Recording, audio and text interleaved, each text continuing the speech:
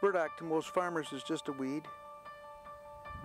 Grows tall and produces lots of burrs that get caught in their clothes and their hair.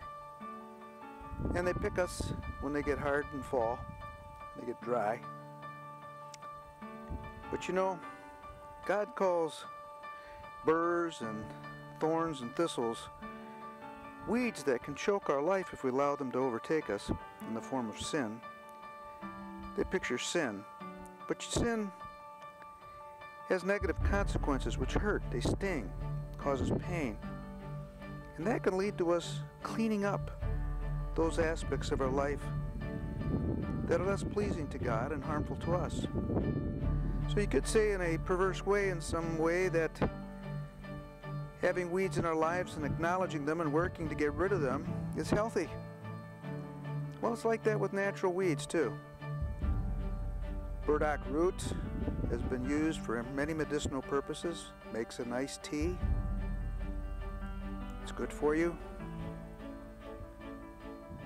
People are finding more and more uses for some of the weeds. We're going to look at another one in just a moment.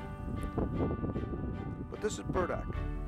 Consider it useful if you recognize it and deal with it. That's the way sin is. Recognize it, deal with it, and become a better person.